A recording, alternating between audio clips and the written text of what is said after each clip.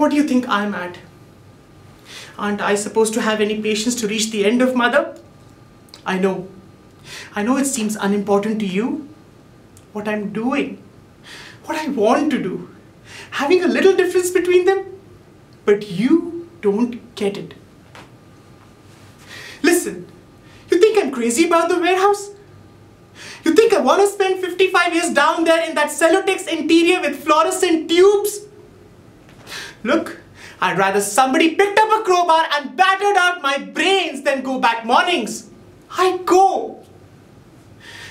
Every time you come in yelling that goddamn rise and shine, I say to myself how lucky dead people are. But I get up, I go. For $65 a month, I give up all that I dream of doing and being ever. And you say self? Self is all I ever think of? Why listen? If self is what I thought of mother, then I'd be where he is. Gone, as far as the system of transportation reaches. I'm going to the movies. You don't believe me? Okay. I'm going to opium dens. Yes, opium dens.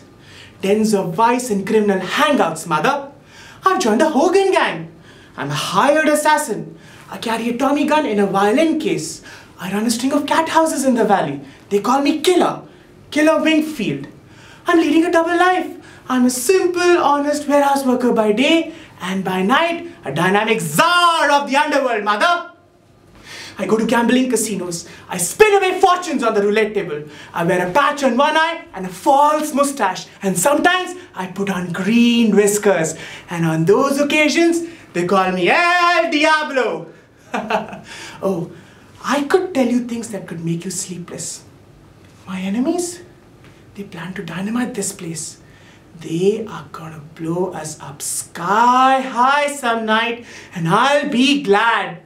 Very happy. So will you. As you go up on a broomstick over Blue Mountain with 17 gentlemen callers, you ugly, babbling old witch.